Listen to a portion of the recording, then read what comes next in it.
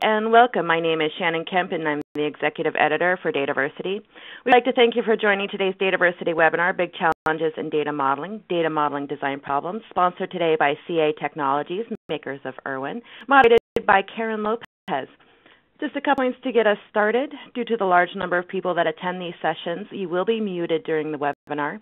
For questions, we will be collecting them via the Q&A section, or if you like to tweet, we encourage you to share highlights or questions via Twitter using hashtag BCDModeling, Big Challenges in Data Modeling. As always, we will send a follow-up email within 2 business days containing links to the recording of this session and additional information requested throughout the webinar. And I'm very pleased to introduce to you the moderator for the webinar series, Karen Lopez. Karen is a Senior Project Manager and Architect at InfoAdvisors. She specializes in the practical application of data management principles, and Karen is a frequent speaker and panelist on professional data issues. Microsoft SQL Server MVP, specializing in data modeling and database design. She's a visitor to the DAMA International Board and a member of the advisory board of Zachman International. I want you to love your data. Joining Karen this month are 3 esteemed guest panelists: Donna Burbank, VP of Product Marketing at CA Technologies. Donna has more than 15 years of experience in the areas of data management, metadata management, and enterprise architecture. She's worked with dozens of Fortune 500 companies worldwide in the U.S., Europe, Asia, and Africa, and speaks regularly at industry conferences. She has authored a number of data-centric books, including Data Modeling for the Business and Data Modeling Made Simple with CA Irwin Data Modeling R8. David A., President of Essential Strategies Incorporated. David has been in the information industry that was called data processing, and he has been producing models to support strategic and requirements planning for more than 25 years. Dave has worked in a variety of industries, including, among others, banking, clinical, pharmaceutical research, and all aspects of oil production and processing. Held various aspects of defining corporate information architecture, identifying requirements, and planning strategies for the implementation of new systems. Tom Biltz, lead database designer at Westfield Insurance. Tom is the lead database designer at Westfield Group, a super regional insurance, banking, and financial services group of business headquartered in Westfield Center, Ohio. Tom has over 36 years of IT experience with over 24 years in the data management arena. Tom is the president of the CA Technologies Modeling Global User Community. And if you be at the Enterprise Data World Conference next week, you can meet them all in person. So welcome, Karen, and our panelists. And with that, I will turn it over to Karen to get us started. Hello, and welcome. Yeah, thanks, and that's great. You're doing a great job here making all these things happen. I'm always in awe. If you're having any sort of technical issues, audio issues, screen issues or something, feel free to pop those questions over into the Q&A session, and Shannon will help you right out. If you have a question for the panelists, also put those in the Q&A, and we're also trying to keep an eye on Twitter because all of us are very experienced multitaskers, I assure you, and we're all on Twitter. That's great. I also want to thank, again, CA Technologies for sponsoring this because that's what makes these things happen. And I love if you tweet about these things, even if you're a lurker tweeter, that really helps us, and using that hashtag helps us follow that BCD modeling, like Big Challenges in Data Modeling. I already started to put some tweets out there, and so will our panelists because they're great multitaskers. Guys? Yeah. So today's topic is about data modeling design problems, and the title's pretty good. I really want to talk about the challenges we have as data architects and developers, DBAs, in addressing some of the more common design issues, patterns that happen as we go about trying to not just do logical data models, but to build models that can actually build solutions. And whether those solutions are homegrown database designs or XM messages or anything like that, I think it's really important that we talk about some of these things that we're doing. So I'll start off, though, with the first question because this is one of the contentious things that I deal with.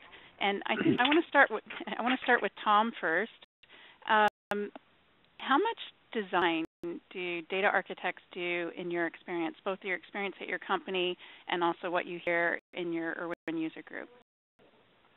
It's an interesting question in terms of many years ago. I'd probably answer that a little different than I would today, in that I don't start with a blank sheet of paper anymore, and I think that's a good thing. And I think like any experienced data modeler, you have your own repertoire of, I would call them patterns or so forth, and I also use an industry model in my work, and so in terms of design, make no mistake that there's design involved even with an industry model. It's just that it kind of gets that grunt work out of the way and gets you started. So, where's the trade-off in your organization normally between sort of the modelers and physical modelers? Okay. Data architects do physical models, even if. So one thing I tell people is most of my physical models that I'm creating from scratch, like that blank sheet of paper thing, are not for building databases as much. They might be one-off tables, extensions to packages or something, but most of mine are for integration layers, right? Staging databases or ESBs or something like that. Mm-hmm. Yeah, my handoff works pretty well in my current position in terms of I do the low model, and I do the first cut of the physical model, and it's kind of thing I enjoy. It's something I like. I sort of like knowing just enough about that database. It's kind of dance that line where sometimes I step on a DBA toe, but not real often. But I think I my stand into that design and involve them. I think that's a real critical thing of sort of crossing into that logical to the physical layer that people that are logical modeling people need to know some of that physical world, because earlier you made the comment of models that actually deliver solutions, and that was a really good choice of words, because your logical model is going to have to actually deliver a solution. Usually, yeah. So Dave, what do you think? What's been your experience about how much physical design data architects do? Well, in my particular case, I've not done very much of the physical design. I have pretty much all my work cut out for me to try to get a model that really represents the nature of the business. And as often as not, that gets turned over to other people. The point is that I charge a lot for the kind of modeling I do, and they don't want to hire me for that much to do physical design. So they hire the people who are much more competitive at that than I am. Occasionally had the opportunity to take a model and generate a physical design and get all Munga and foreign keys and the constraint, all of the stuff that's along that, and I say, maybe not. And I people who are much better at that than I am. The point is correct. That go ahead. I'm going to ask you. So since you brought up foreign key constraints and maybe value constraints and valid values, what else can I think of? Well, it's not so much that. It's that if I have a couple of levels deep set of subtypes, a couple of relationships to the supertypes, then those get all replicated to the subtype tables. You have to track the name convention such that you can figure out what exactly it is that they're pointing to, and this gets tedious very quickly. At least somebody like me. Right. So the reason I was just pouncing on those terms is one of the things, like Tom talked about doing first cut database design, which is how I describe the physical designs I do, because I'm certainly not a DBA, and I have to work with so many target DBAs that I possibly have enough time to master at a professional level all that knowledge. Right. I mean, it's just more of separation of duties and separation of expertise, I call it. But one of the questions I run into all the time is how much is enough? So I've worked with data architects who feel that even picking a primary key, a candidate primary key even, or guessing at a primary key is way too physical for what a data architect should do, all the way to others who think maybe it'll like stored procedure coding and be able to figure out how to partition the table and making decisions on whether a foreign key should be enforced or an index. The decisions that have to be made, as I see it, before you can even automatically generate it, is first of all how to address subtypes. This depends on how they're being used. If basically everybody is looking at the supertype and that's what all the queries are going to be, and there isn't much variation among the subtypes, then you do it that way. But if the subs are all very specialized and there are lots of different people that are doing that way, then you do that. Actually, this is not it's not a technical issue in the sense that you're dealing with the nuts and bolts of the database, but you're saying, okay, there are usage issues that have to be addressed in the design. And I use a lot of computed attributes, which I discovered a long time ago is a really profound way to be able to describe what's going on in a model. And I learned the first time I had software that did that, well, it's really nice if you have software that will automatically, you put a formula in there instead of the value, and you do a query calculator. But have a lot of those, and they're all dynamic, and you ask a question, suddenly the lights dim. Yeah. So there is a design decision. There's a design decision. Does that calculation happen when you're bringing the data in, or is it something you can do dynamically when you do queries? Exactly. And it's those kinds of trade-offs that are important to design. I think too, and I think a lot of data architects don't understand all of the physical trade-offs. Like we design beautiful logical models and first-cut physical models that make DB just want to run for the eye bleach, and So Donna, what's been your experience with how much physical design data architects do? I would say I do see things all over the map, and I think depending on the size of the company, and I think changing roles, I'm seeing more and more people kind of wear a lot of hats. But typically, the data architect is at the business and definitely the logical layer. I think ideally it would work in the way that Tom described. If maybe there's some light design, but I think the majority is it's almost two separate camps, and I think in ways that's a risk. You kind of hit on it, and maybe create a little controversy on the call. Is it too much to get this perfect business design that then, in the extreme cases, the DBA goes, yeah, whatever, that's too hard. I'm going to throw it all in one table because that's easier to build one table rather than 7. And all that away. So where's that just enough? And I think in a way we've matured as an industry. I like Tom's comment of, I think a lot of these patterns, and I know David has done a lot of work on patterns.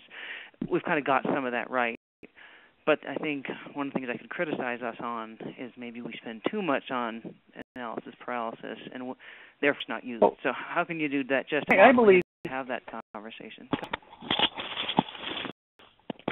Sorry, David, did you have a comment? Or? I think that process of translating between two is where is the heart of it. And what you have to do is to get the business person or the business analyst together. Well, there's some business people involved too. The modeler on the one hand and the designer on the other hand, and there are questions that you ask the business people about how are you going to use this. Mm-hmm. And very specific translations you can make if they're going to use it this way as opposed to if they're going to use it that way. And you can just sort of go down the list and say, well, all right, how do we do this? And it's the of it that will determine the answer to that question. And there's a process in the middle of doing that translation. Often business, I think we're used to having business people involved in the logical design. I think it's less. I think it's equally important, I agree. But I don't know if we always do have that how is it going to be used discussion. Tom, do you do that in your company with the business people? This is going to be used from the developer DBA perspective or the business perspective. So.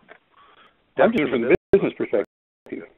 Yeah, business perspective. We get that sure. At the same time, one of the faults we have as logical data modelers is we don't involve the DBA up front. But I've also seen DBA say, I don't necessarily want to be involved in all these meetings, but they still want to be involved. So it's an interesting dilemma. And I might add to the comment earlier, we have a situation where if you start moving over into that physical world, I have to watch myself that my logical designs don't become too physicalized. So. Actually, that's all great points. I have a blog post on DATAVERSITY about the Mason-Dixon line of the Zachman framework, about trying to direct people. There's a line there that I see, a horizontal line, where people are the most comfortable comfortable working. There are some really wonderful people who can who can work in data column all the way up and down, or add a row all the way across. But for the most part, most people either like to think about building stuff, or they like to think about solving business problems, and find that right trade-off along that Mason-Dixon line. And for those of you who might not know, Mason-Dixon line is a cultural divide in the U.S. to describe different belief systems and everything, and it's a point of view. As we've got people up here laughing and people down there below the line laughing, is that I think it's like pulling people across those lines is good to get people to stretch themselves and understand. Like I've been in meetings where it is kind of embarrassing if data architects can't look at an actual, let's say, a create table statement and read it.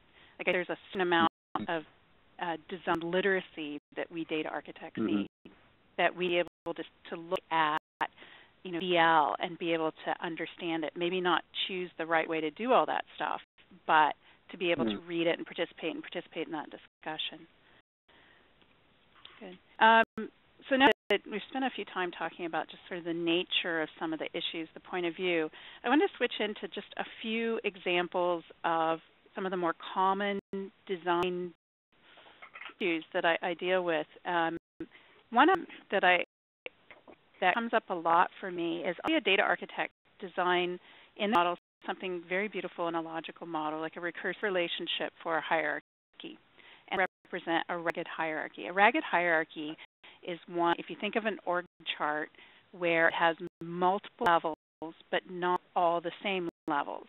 So you might have the CEO having some other C-level people report to them, and they might have some VPs, some senior VPs reporting to them. But in one of those legs, maybe the VP has no more people reporting. Let's call him the VP of Special Projects.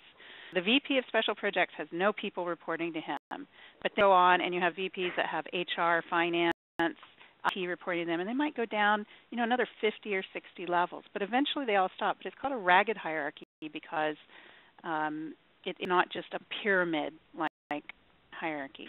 And in a logical model, we can design those and have this nice recursive relationship pointing back to its parent.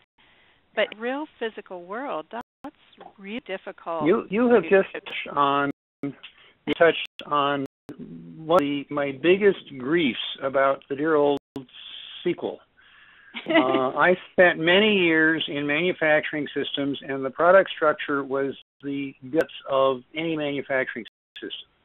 That's right. And COBOL programmers figured out how to deal with it, which was fine. Used a product in the early 80s that had manufacturing system functions, and one of them was explode the product structure. It takes care of exactly what you said, and it goes to each wing as far as it goes and quits, and then goes to the next wing and goes as far as it goes and quits. And it's wonderful. And that was exactly the way the world should work. And I must confess that it gave me bad habits as a data modeler because I assumed that you can do that. And I started work at Oracle, and I discovered that Oracle ostensibly has a command for that. I can't remember what it was, but lets you do that kind of an explosion. Oh, by the way, you cannot actually join descriptions with structure. So if you're willing to have a product structure that has a lot of part numbers, you're great. But if you'd like to have part numbers with the description, you can't do that. Yeah. So one of the issues, David, is that with these, right? So you're right. Exploding them also expensive and everything. But the issue is where you need to insert a level. So in org chart example, if someone decides that you have divisions reporting to departments reporting to divisions, and now all of a sudden someone came along and decided we need zones in the middle there. But the cost of now updating all those recursive relationships can be that's and because so, sorry. Well, so there are all these tricks for how to physically implement one of these hierarchies, and one of the great resources for this is Joe Selko has a book just on SQL and called Joe Selko's Trees and Hierarchies. I do that all the time because it has all these ways of dealing with not just modeling a hierarchy, but modeling a hierarchy and building a solution that will be used the way hierarchy has a tendency to be updated. Right, so exactly. If you're going to have lots of inserts in the middle, do it this way. If you're going to be just updating the values, do it that way. The problem is that the tools are not as good as they should be. Is my conviction that the tools make it easier to do that. There are. I know. Your point is correct, but I'm sitting here saying I know it can be done, and it's a pity I had the experience that it actually can be done, and it can be done well, but just not in SQL. Interestingly enough, I'm dropping here. I once had lunch with and I groused about that. Why did SQL not have a function that lets you do a recursion like that? And he said, well, actually, it did. He designed it. There was an argument you could put on a SQL statement that would say, okay, just explode this on as far down as it goes. But IBM, in its wisdom, thought, no, that's too clever or too sophisticated or something, and they just didn't include it in the product, and it's never been there ever since. Right. There are some commercial RDBMSs that have hierarchy features. I'll just call them that. It'll be very vague. Both for inserting, retrieving, exploding them and everything, and I don't have a lot of experience with them, but this comes back to the point of should I make sure that I understand the difference between just, like, to a business person, I can describe a hierarchy in a data model, I mean, very easily. It's very common. When it comes to implementing it, that might not be the solution. Exactly so, and that's and this is designers are in their keep, and I have respect for that. Tom, you have anything to add to this? Well, I've definitely experienced that problem firsthand, and as you say, the time some realignment comes, then I'm to pay, right, because of that realignment, and I found an ideal solution for that, other than flattening the data, some sort of like, and well, if you have the model, say it's an organization, and you have the structure of the thing that can round through it as many levels as you want. If you insert something in there that's not a big deal to that model, but depending on what kind of tricks you use to implement it, then you're right. It's maybe an issue. Yes, that's of course the importance of that logical model, because technology changes, and we don't. Sometimes the negative of implementing for a specific physical solution is that it masks the business need. So this is the need.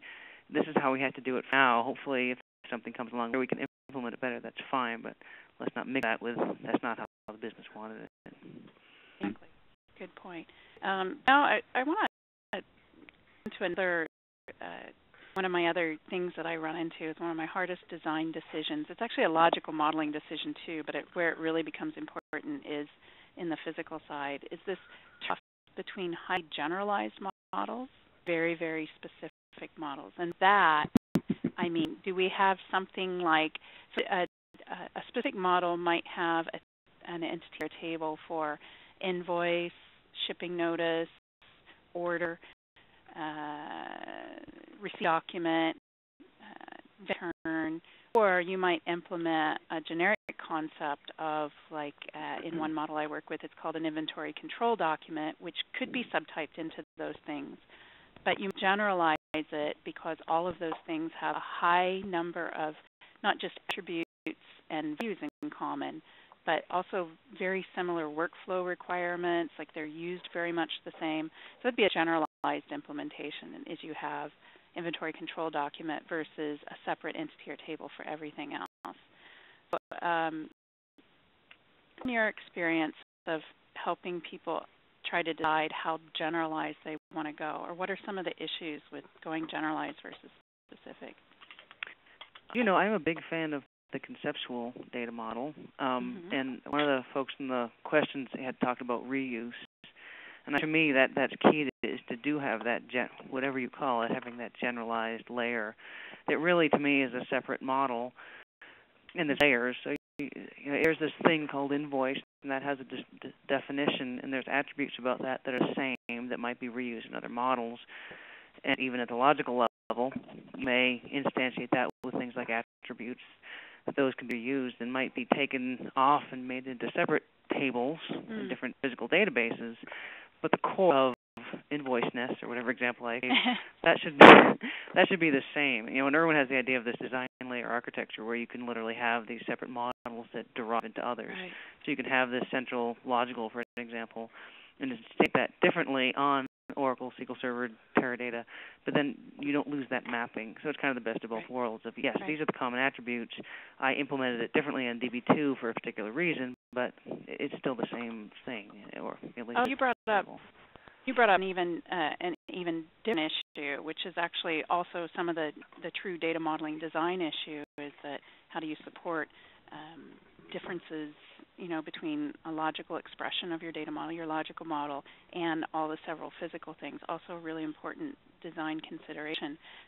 But I came back to the fact that what I was really talking about is in one particular physical model, how you decide whether to take a generalized, more abstract approach to design something or sticking with the specific tools. And I think over the years we've definitely, like when I first started modeling, the trend was very specific. You had, even if you had subtypes, you had lots of subtypes, you had very specific things for the generalized approach. So in my example, inventory control document, you might have a document type, and the document types would be invoice, shipping notice, receiving document, those things. But we wouldn't necessarily have separate tables for them. And so generalized approach, what it allows you to do is someone comes up with a new document type, we don't have to change our database, and in theory we don't have to change our code, although you might have to deal with workflows. That's kind of what I was talking about. So I totally answered the wrong question. That's okay. You answered a great question. You answered a great question. I should go into politics. I just created my own question. Sorry, you answered the question. Well, I'll answer that one then if I get a second try. And I think it's a balance like anything, and we've learned a bit. I think preference is a bit of generalization because my frustration is to be in a database where there's a separate table for, now I can't remember your example, but, employee with red hair and employee with green hair. You can't have all of these.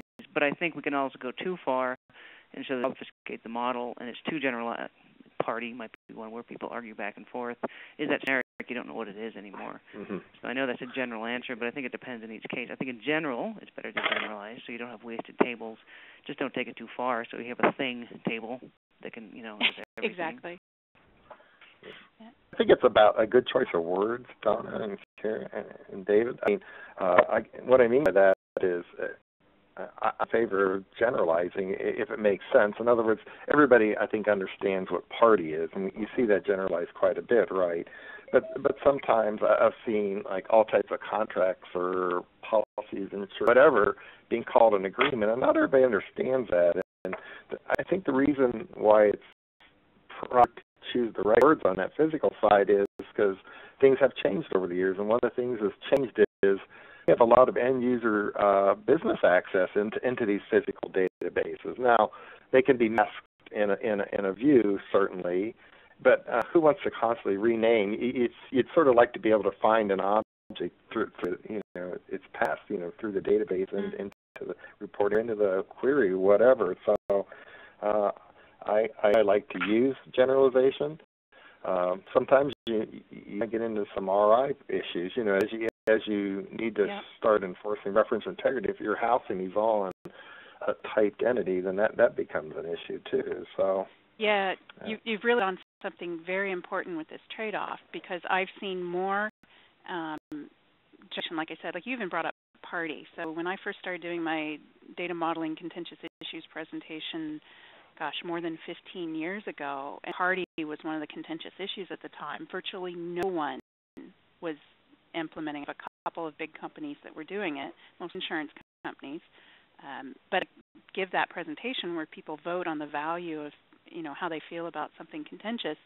I mean, it has completely flipped. The majority of people see the value in it. They're not always able to implement it because the business hasn't bought into it.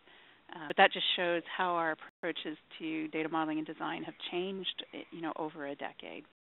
I think that it's an important thing. The other is used about enforcement. So when we have really specific tables and columns and everything, we can use the DBMS to enforce all these constraints. But when you start generalizing things, now it's all to the application code to make sure that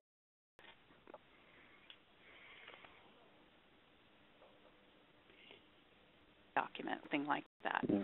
And I think that that's the trade-off. The other trade-off is while people love them because it allows us to have agile data, not agile data modeling, but agile data. We can just update data and support new business requirements. But most developer tools still want to do all their work by dragging a table, dragging a column, and don't have a feature for saying when the value of this column is A, we'll do this. They have to handwrite all that. And I think that's the trade-off. I have this problem before we even get to design, and that is to how abstract or how concrete to make the model in the first place. Because the process in getting there is you do what I'm calling the semantic models, which are the models very much in the user's language, which winds up with lots and lots and lots of entity types because everybody has his own set of things that he's interested in. Mm-hmm. And the exercise is to bring those together and to come up with some kind of abstraction that encompasses all those things. And bring those people together to at least recognize this abstraction is not easy. And so a lot of these conversations that you have between the modeler and the programmer is the same process between the abstract modeler and the user community. And important to remember the conversations because then when you go to the physical design, it's probably very appropriate to be much more specific to the community. But in doing that, be sure that you're making the right translations. And, but the underlying issues are the same. That you want an enterprise-wide system that serves a lot of people, then each of the individuals has to sort of accommodate, okay, how I use the more language. And similarly, if you want a system that is more general purpose, then the individual functions have to do that. Now, in terms of the rules, I found in modeling that yes, if for example, I do a lot of parameter tables or parameters and different kinds where an attribute is specific to a particular subtype, sitting there and it can go to anything, and so I have an additional entity that is the rule. This particular kind of thing here can work for this subtype of say party. Only some of these can go to a particular party type, and so on. And that actually works pretty well. It's a little tricky to explain, but it does the trick. Right. So good point. This is related also. We have a question in Q&A from Eric about how about a generalization to the point of key value pairs. Definitely dealt with designs like that. Matter of fact, I've been brought in to fix them.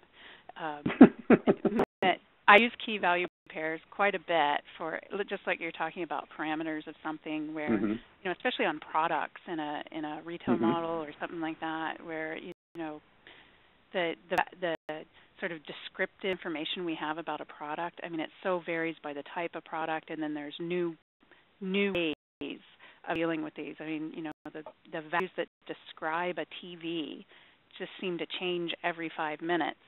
So if we tried to model those with a table of its 3D technology type, we'd just be constantly churning that database to the point we wouldn't even put data in it. We'd just be updating it all the time.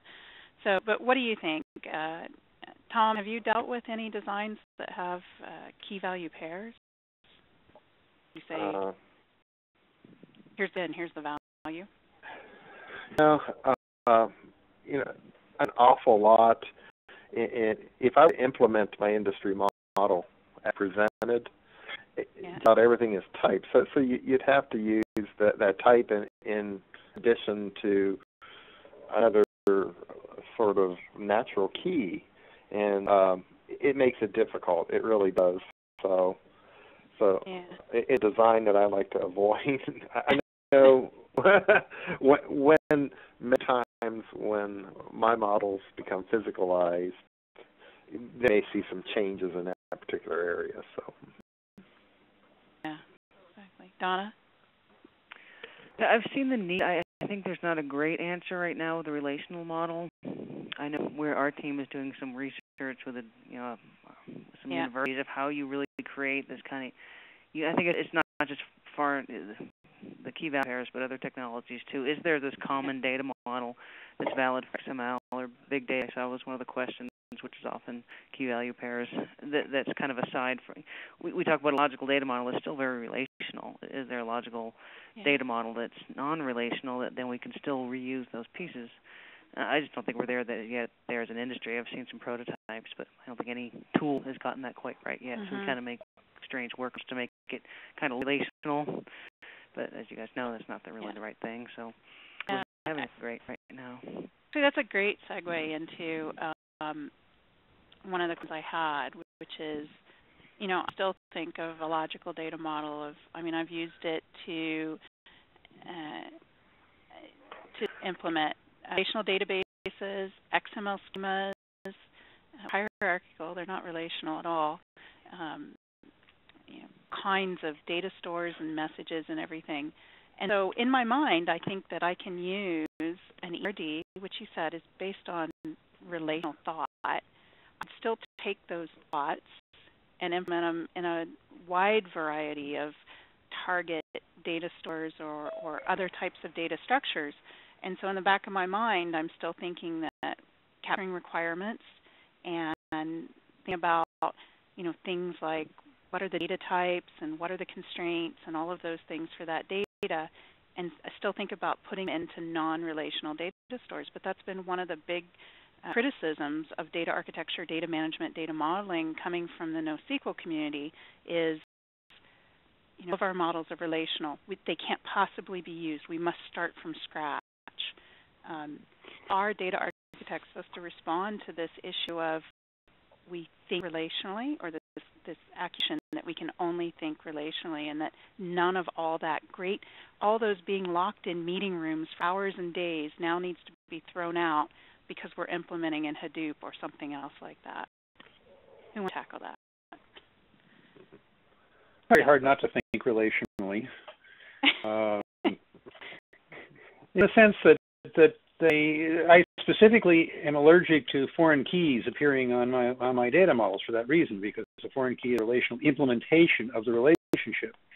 If the model consists of representations of things of significance and they're relates with each other, where the relationships are expressed as sentences, subject, predicate, object, English language, this is the world that they're in. And if it gets implemented in XML or it gets implemented in Hadoop or something else, the underlying definition or description of the business should not be affected.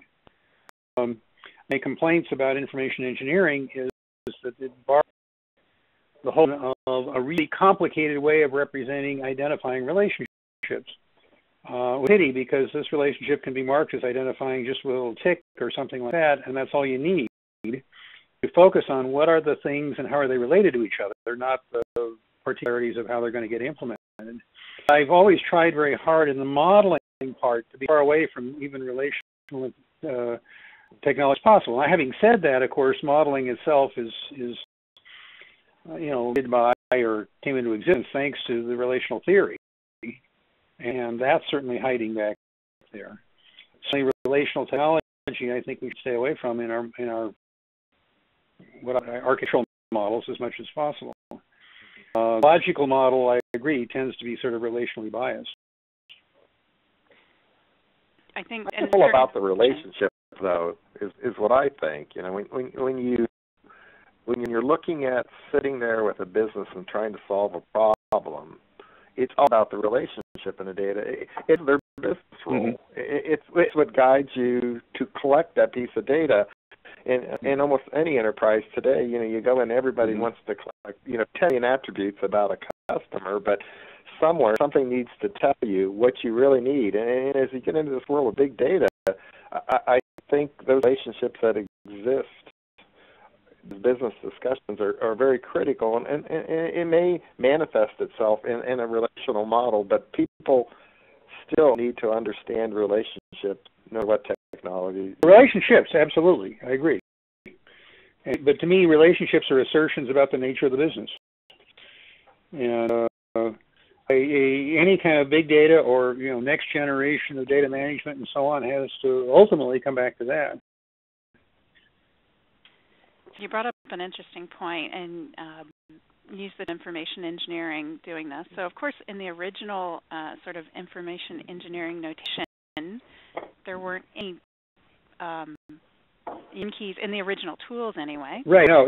Key columns didn't show up in child tables, right? You actually just saw the relationship listed. So you saw a list of attributes, and then saw a list of relationships that came into that table.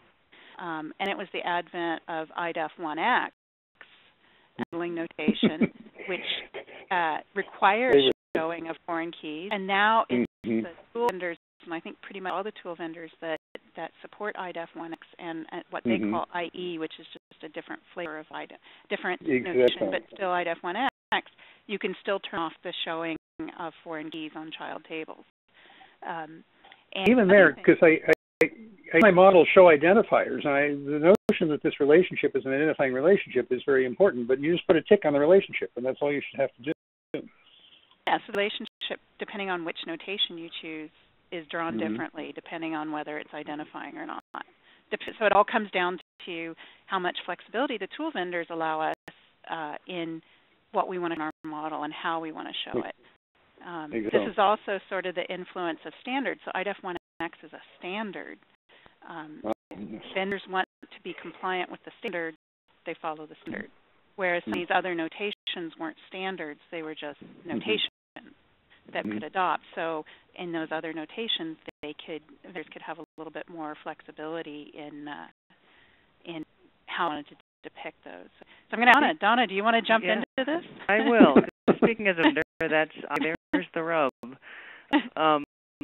If you say you support a standard, you support the standard, and that's exactly how it is. I think of what people are. I mean, the industry is evolving, and I think the good news is people are wanting to show like a control model to a business user. In fact, some of the Q&A was on that as well. So what we've done in the tool is very much how you experienced it.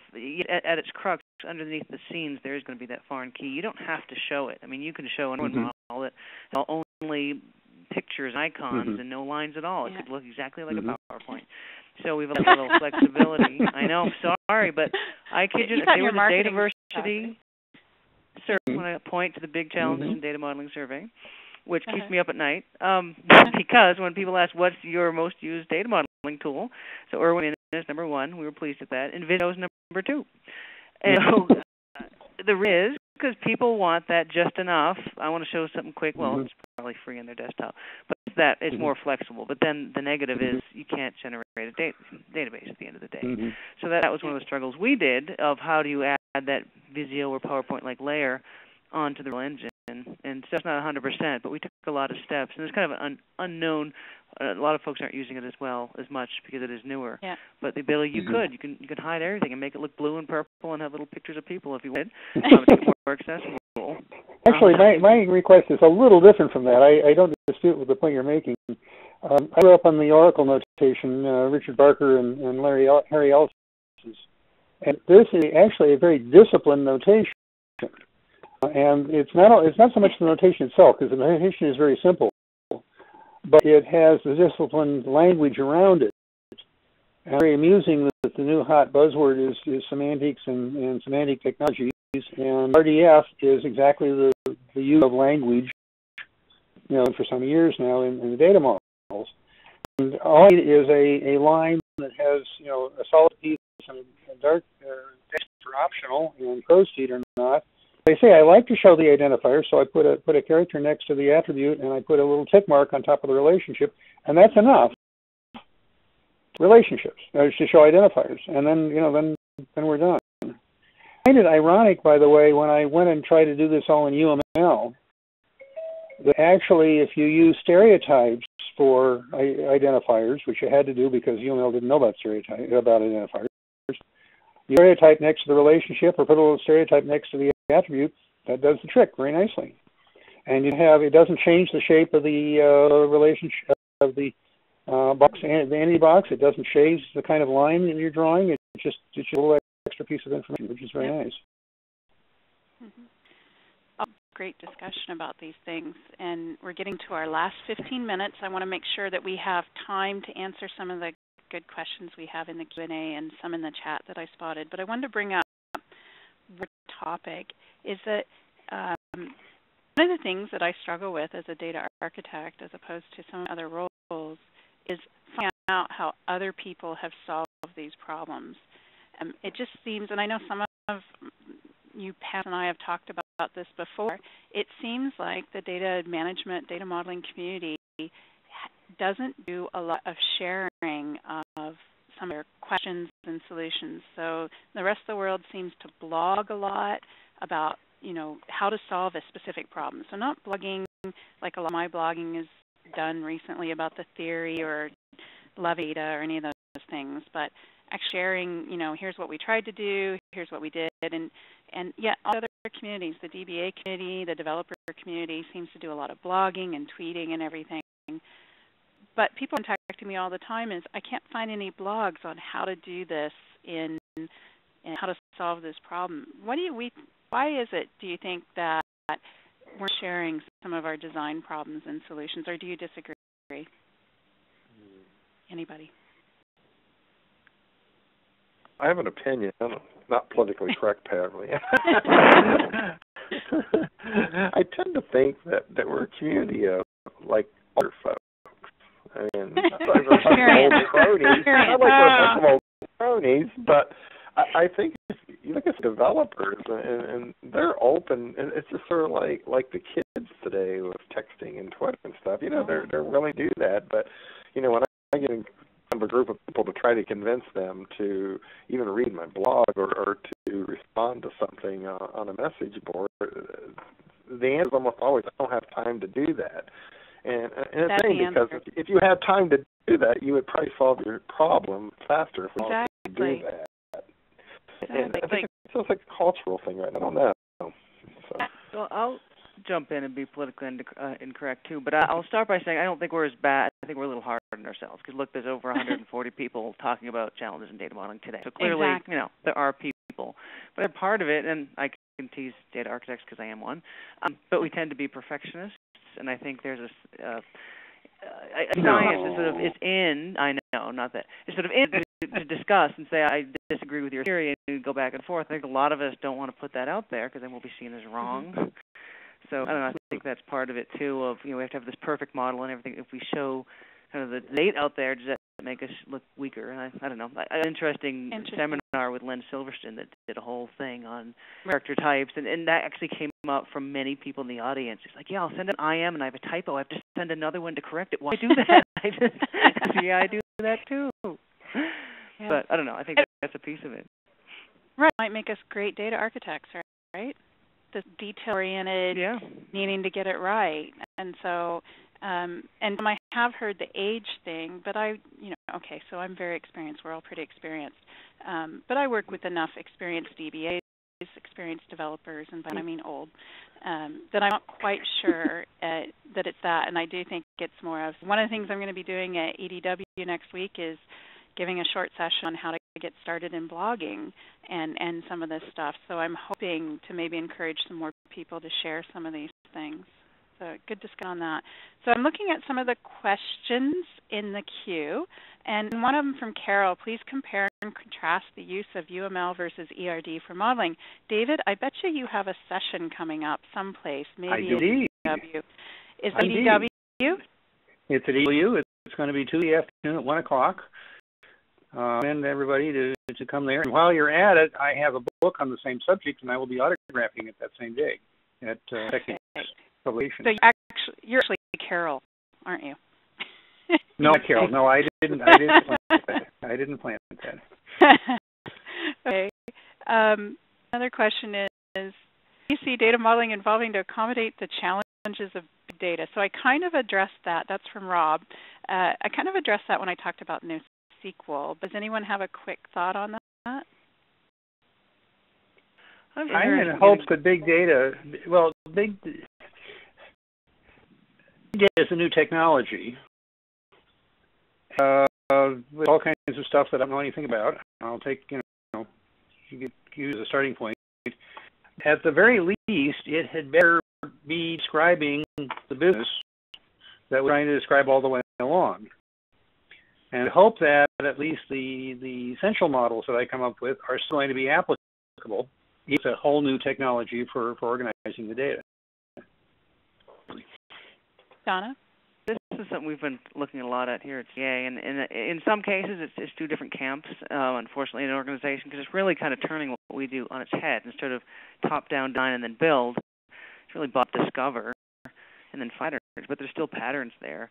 So, but we have seen some success with teams working fairly well together. We have a success story on our site with ARCH, I know you're familiar with them, Karen, Association for Retail Standards, and that's an interesting method. We've seen some others do it as well, where you really use the big data as a source, really, it's list another source of your data warehouse. So you take the discovery, you do some filtering. Clearly, you don't just dump everything from Twitter into your data warehouse. But are there patterns you've discovered on Twitter about your retail organization? With you were talking with the younger folks twittering about what they buy, or can you find patterns, or maybe data time of day of when people purchase? Maybe that makes sense, and we'd never tracked that before. That particular one was a nice way of kind of having that old and new. Because I agree with David, you do need some companies are struggling with, now I have this, how do I make sense of it? We're not 100% there with the tools. There's things like Hive that kind of have a SQL layer on top of it. It's something I'm seeing folks have some success with. We're not 100% there with the data modeling technology around it, because, as I said, it's kind of a whole different thing. But there are companies kind of melding the two to some success. Yeah, interesting, because when I think of big data, there really are two use cases. People who are consuming big data, like they're reading sensor data, like in retail video analytics and pricing patterns and it up with credit card purchases and what you said on Twitter and everything. And then the people who are using big data to kind of publish out stuff, and I shouldn't say big data, like NoSQL technologies, so related technologies, to publish things, like to produce their product catalog and create stores for consuming of data for other people to consume. And I think that really changes where the data model fits in, because if you're wanting to consume external data that just has large volume, variety, velocity, all of those V's, then you're trying to take that data in and somehow make use of it within your structured data, within your traditional RDBMSs. You're going about how you model that data that's being stored. But if you're publishing data to Hadoop so that other people can consume it, then you're going to think about it in a different way.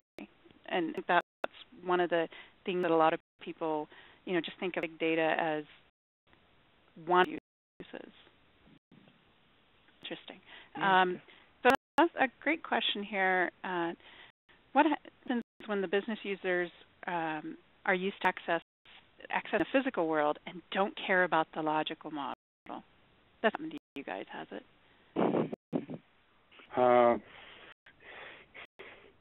Actually, is my biggest problem. For example, the whole notion of how you do requirements analysis, you go interview people and you say, what do you need? And they say, well, I need the system to work better. So you do what does your business need? Well, I say, I don't know, what do you got? All they know is the current physical system. And, that has limited their ability to think about the overall set of problems they're up against. Happens in that in the long run, Karen, is that the folks get out there and somebody somebody in a department, oh my gosh, I found out how I can use Access and connect here, and I'll take care of that stuff at IT, we'll take care of this for you, But what eventually happens is they understand the data or the results. They go, gosh, this line doesn't balance to the line you're telling me over here, and so guess what? They come back and they ask, do you have something that shows me what this data, how it kind of relates? And they come back and they ask for the model. So, Good point. Many continue that exploration on their own. I do tell my teams that, no one's going to love the logical model as much as the logical modeler does. But I tell my teams that they should horrible. That's blasphemy. That's true for anybody who builds something. And, but they still need to respect it, that it has a role, and then it got them their physical model and got them their DDL and their XML messages and their canonical model and whatever else, and then it has an important role there, and that they'll see that importance as we build more and more physical models off that logical model. And I have a story of an end user who, we finished one project, started a new project, and when the light bulb went off over his head, when he realized that we had 80% of the work already done because we had done a logical model, and weren't just relying on a physical model, that we could take that logical model now and reuse a big chunk of it to solve this next business problem. The light bulb went off in his head, and he says, I'm never going to be on a project again where we don't use these things. So, he became our greatest cheerleader because he could see the value in that, and think that, it's really tough. A lot of times I'm brought in on a project usually to solve some database design problem, and virtually no one wants me to do the logical model until they start seeing some of the value of it's usually more accessible to the end users. They see how the end users like reading it and how the end users hate reading the physical model. And that's really a presentation style thing mostly. They do start seeing the value of it. And that's the type of stories I want to share with other data architects about those differences. I'm looking through the chat. Guys, you guys are chatty. That's really good. I love that. I chimed in, by the way. That's your point about the blogs. Strong recommendation to go to www.tdan.com, because a whole lot of things, there are articles there, and which means that there are things that somebody put some thought to, and they cover the whole field. And this is what I recommend to everybody. Excellent. And both Tom and Donna blog at irwin.com as well. Is that correct? Tom does. And he's looking for me. Yes. Yeah, that from irwin.com. But yeah. Yeah. And I have my own blog, and you have a website blog. I'd just like to see more people sharing their experiences or even sharing their questions. Like, we have all these great questions and discussions going on in chat, and we'll be able to save that chat, but no one really see that, and people can listen to the recording that's being made of this session and everything. But one of the great things about writing this stuff down, and data architects, we should be fans of writing stuff down. That's what we do, is that, they have these big index machines out there and the interwebs that will go and help people find them. Trying to find the audio from this, that technology exists. It's going to be different. A lot of people in the chat brought up the fact that, yes, there are LinkedIn groups. There's for model vendors have groups, and then there's a data architecture group, and there's a Yahoo group that I run, a mailing list for those of you more experienced, DM Discuss. And there's all these places where people can have discussions, but great things about being able to write things, either it's article or blogs, is you can include graphics, you can include videos, you can include written media. It can all be indexed. It all has metadata. It can be served up to people in lots of different ways. I think that's great. And DATAVERSITY as well. So I blog at dataversity.net, which is the hosts of these webinars. There's lots of great bloggers there and articles and videos and all these great resources. But I'd also like to hear people who work in the trenches, who are doing these things. And also, one of the biggest complaints I get is that there aren't enough how to do something in a tool stuff. That's what we're actually the weakest in, sharing that information. So years ago, what was popular were the forums, like the online forums I hosted, Info Advisors, but the participation of that has really dropped off. I'd like to see people sharing those things. As we get down into the last couple of minutes, Don and Tom, what are you guys doing at Enterprise Data World? I'm facilitating the Irwin SIG on Tuesday morning at 7:30. So any CA Irwin users are welcome to come and meet me, and a lot of CA Irwin folks will be there. Probably an awful lot of community members. So I'm happy to. I'll be at Tom's SIG, or I get in trouble, even though it's first thing in the morning. It's so early. I'll be doing a presentation on Tuesday as well in the afternoon. We'll be making a big announcement that I can't say anything of yet, so stay tuned to check the press releases on Monday. We'll have a new partner we'll be talking about, so that will be kind of the big news for us next week. Excellent. And Dave, you said you're doing the UML thing. You doing anything else? I'm going by myself. Excellent. I'm going to tweet, or Karen will get mad at us if we don't tweet. Yeah, we should all exactly. be tweeting there. And the tag for that is EDW13. I'm doing a workshop on Thursday afternoon on advanced data modeling, on keeping yourself happier and your team members happier, and adding value and making sure you maintain your relevance in your company. So that's what I'm doing, the blogging thing. I'm also moderating the lightning talks because as the two-time champion of the lightning talks, I've been not good anymore. So now I'm going to moderate those. That's I forget what day that is. I think it might even be Monday, but that's a great kickoff. It's in the evening. I believe there are beverages, and people get to talk for 5 minutes and do their lightning talks. And I think that pretty much, other than that, I'll be talking to a lot of people as well, so I'm excited about that. And I get to the top of the hour, so it's time to wrap this up. Now, some of us, panelists, I'd like to invite you, some of us stay on for a little bit so that we can participate in some of that. But the part of the thing will be gone. We'll be chatting a little bit. The recording will be turned off. That's the best part. And I wanted to thank Shannon for being our great moderator and editor for this and keeping us in line and getting us all here. I wanted to thank CA Technologies for sponsoring the webinar. I think that's really great. That shows a great support for the community. I always love to see vendors supporting the community. And I thank all of our attendees because I consider you guys the fourth panelist here, especially with all your great chat and questions. So thank you so much. Shannon, you have something to wrap this up? Okay, I think you just said it all very well. Thank you to everyone, and I really look forward to seeing everyone at EDW. That's my way for EDW, is meeting everybody I've worked with in these webinars, meeting them in person.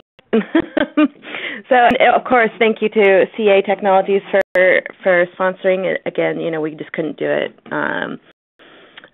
Produce free webinars for you guys without their support. And thank you so much, everyone. Another great discussion, Karen, and thank you, panelists Donna and David and Tom. Thank you so much for a very energizing discussion on data modeling today. And thank you. Thanks. So I'll turn off the recording, let you guys choose if you want to chat away, and